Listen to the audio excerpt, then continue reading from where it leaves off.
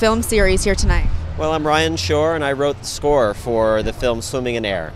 And what was it like working on the film? And for those who haven't had a chance to see it, a little bit about the scene that you helped to create in this film.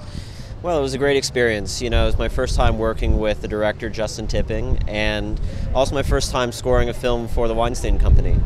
And it was great. It was a wonderful creative process where we were able to try out different ideas and really try and get to the heart of what the story was all about.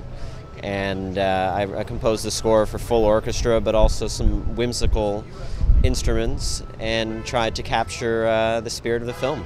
Very nice. And why is it so important to have two major companies like Lexus and the Weinstein Company supporting these new up-and-coming film directors and these short films? Apparently, I think that's what it takes. You know, you have to have real support. You know, filmmaking is not an inexpensive art form. It can be. But to do a really good job, you know, sometimes takes resources. So it's really great, you know, when big companies like this can come together and not only just make big movies, which of course they do, but also to cultivate talent, and cultivate relationships, and tell stories. Particularly like a short film, where you know, there are a lot of stories I think that make for good shorts that wouldn't necessarily make for enough of a story to be a feature.